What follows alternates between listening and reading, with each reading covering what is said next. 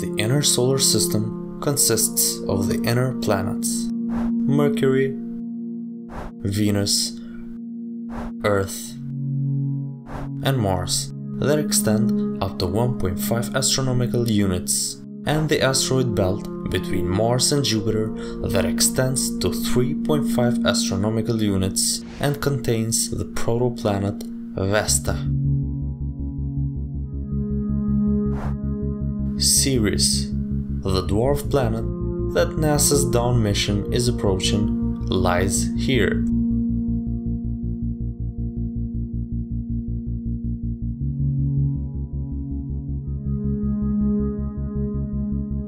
The outer solar system contains the outer planets, the gas giants Jupiter, Saturn, Uranus and Neptune, and Centaurs, small bodies whose orbits lie within Neptune but beyond Jupiter.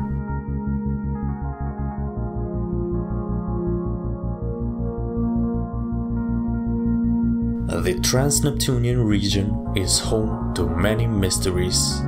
It houses the Kuiper Belt, which consists of icy rocks at 30 to 50 astronomical units. This region contains up to 100,000 objects, many of which could eventually prove to be dwarf planets like Pluto is today. Pluto itself orbits at 39 astronomical units.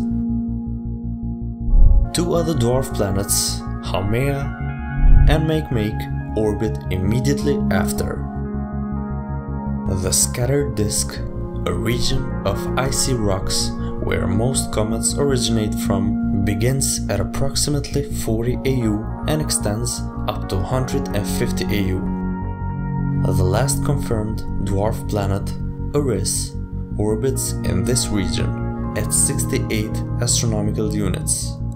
The region beyond this is largely unmapped.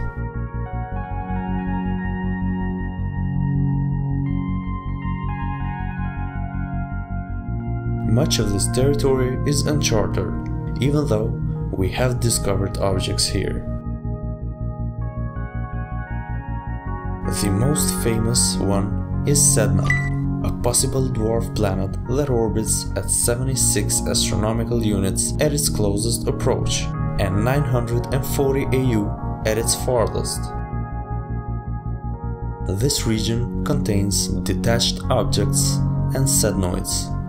The former is called so because their orbits are not influenced by Neptune's gravity, or in other words, are detached from the orbit of Neptune and other gas giants.